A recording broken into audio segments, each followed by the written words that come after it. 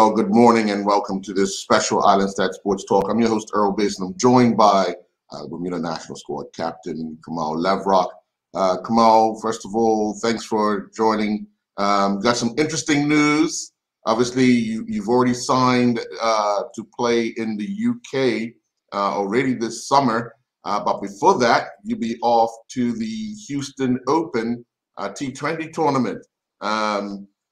Just talk a little bit about the tournament and what, coming from the US Open tournament, now going to the Houston Open tournament. Just talk a bit about what you are hoping you can accomplish for your team. Yeah, I'm playing for a new team in the Houston Open. Hopefully, I could get us to the finals and hopefully win the tournament. That's always the goal, and I'm just trying to get my name out there, in any of these tournaments. So I guess, I did a fairly good job playing in the US Open, and a few people are knocking around hoping to get me to play for their teams going forward. Now, obviously, it's a short window tournament. The U.S. Open was over, I think, about a week, but this one is over just about, 4 days? Yeah, this one's a smaller tournament than the U.S. Open, but, there'll be some big names about. I think each team has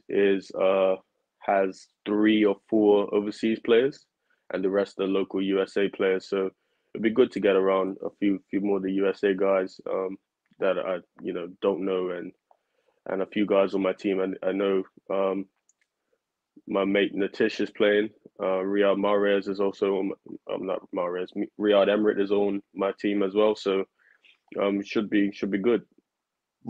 Now, you're kind of unique in that form that you like to go after the ball and make that contact early and get off the mark. I think that was one of the things that in the U.S. Open people were attracted to, and the fact that you could also throw down a few overs for your team and not give up as much runs. But that the reason behind you think teams are looking for you to be in their lineup? Yeah, I'm quite a dynamic player as most coaches would describe me. So, T20 is all about being dynamic and just being impact players. So I can impact in many parts, pretty much all 3 forms of the game. So it's quite easy to be noticed in that standard.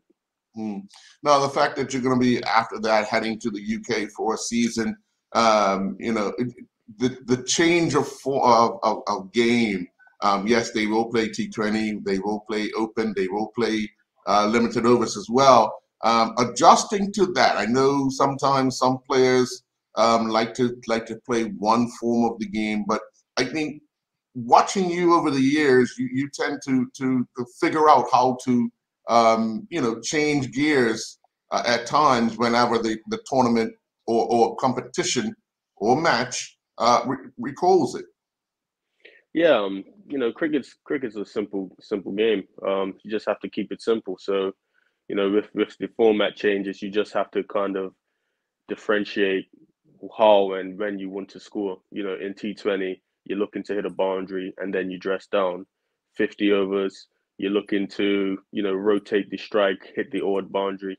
And in, your open format, you're looking to defend first, soak up time, and then latch on to the bare ball. So you just have to, have those plans. And same with the bowling. Bowling wise, in 2020, you're looking to contain. 50 overs, you're looking to contain and take odd wickets here and there. And in the longer format, you just want to hold the line, contain, and take wickets. So it's just about identifying the situations that you're in, and it comes with experience. Now, due to COVID, the unfortunate thing for you was you were having a stint in Australia over our winter, but their summer, which kind of took you away from that. I think looking at the way things were developing in I think 2019 or 2018, whichever one, playing in Australia for you, I think it kind of helped your temperament at times, because you were playing the longer version where you were playing a 2-day game on 2 different weekends, and then you were playing limited overs, if not T20, on a Sunday. Did that help groom you into the player you have become of late? That on one day I need to be patient, whether I'm batting or bowling, and the next day I need to help my team score runs, you know, as quickly as possible. Yeah, I think with that year, 2018, moving on to 2019, um, playing for 12 months rather than 6 months of the year, helped me to hone my skills and figure out what type of player I was. Obviously with 6 months playing and then taking a break and then coming back, you don't really get a chance to figure out your full potential as a cricketer. If you start to click in your last 2 months of playing and you stop playing, you're just training, you don't get the full visual. You forget what made you good in those last 2 months of your season. So I think playing for that 12 months fully helped me realize what type of game I can play, what are my strengths and weaknesses, what to work on weakness wise, and then to bring it all together. Now we know, well, let's talk a little bit of international. Um, we know Bermuda has commitments this summer. Still waiting on an announcement of a national coach. But what are you hoping the players are doing to prepare themselves for the tournament, which is close and in around cup match time? Well, our main thing on tour is fitness. So I hope everyone's keeping fit, whether they're playing football or, going for runs, just keeping themselves fit and in condition to get ready to play for a long summer. Because I know it's about two tournaments a summer within 3 months.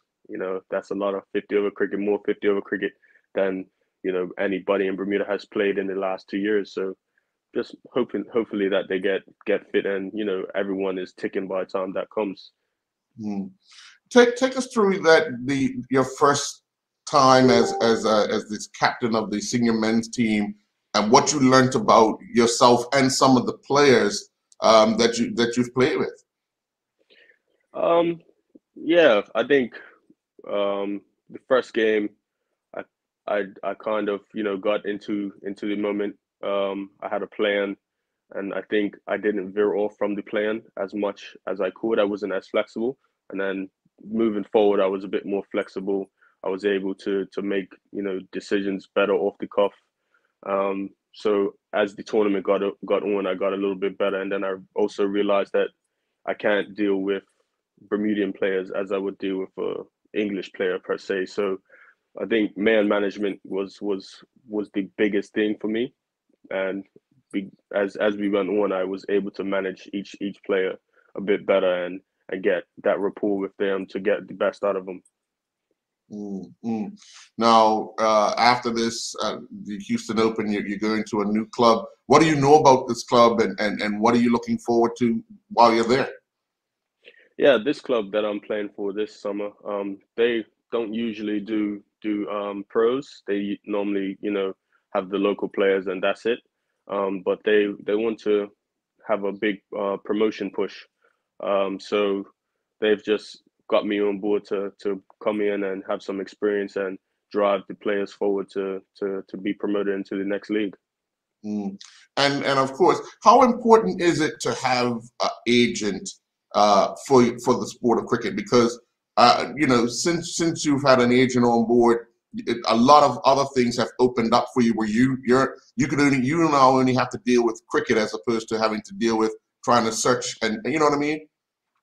Yeah, it's a lot easier. All I have to do is focus on cricket now. Before I had to, try and create avenues for myself. So now the avenues are created by me just playing well. I don't have to physically promote myself. My agent could do that for me. So with it, I think I had an agent. I had an agent before, but he wasn't. He didn't have many contacts, or he did have many contacts, but he was obviously focused on something else. So this new agent that I have now, he's just been on it ever since. He's got me a kit deal. I have a new sponsorship.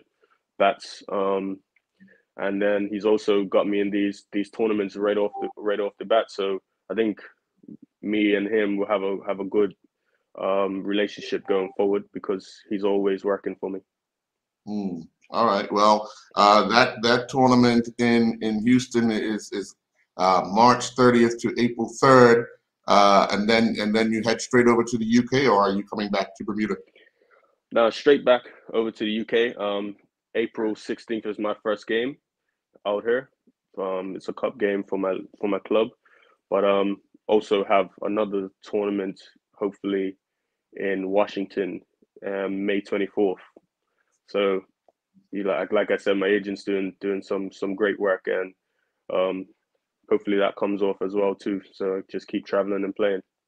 Hopefully, it all puts you in good nick for when the country needs it, and hopefully you get some support. Hopefully the guys here, like you said, are doing what they need to do to prepare. And it's going to be a tough battle, but obviously, that's what makes us so strong. I mean, we're a small country, but we can achieve so much if we all do the right things at the right time. So let's Yeah, see. we're not short of talent on the island. A lot of the foreign coaches that have came to Bermuda always say that the talent is not of shortage. We have the best players, but we just need someone to help push those players along. And I've seen, I think I've seen a couple of videos of St. George's Cricket Club already training for the summer ahead. So that's good to see. A lot of the players that play for the national squad also play for St. George's, and hopefully, a couple other clubs see those videos and it motivates them to start training very, very soon. Mm. All right. Well, I want to wish you all the best. We'll be looking out for those scores, and hopefully you have a wonderful tournament that propels you guys to the final and actually win it all. Thanks very much. All right. Well, enjoy the rest of the day. See. Cheers. Thanks.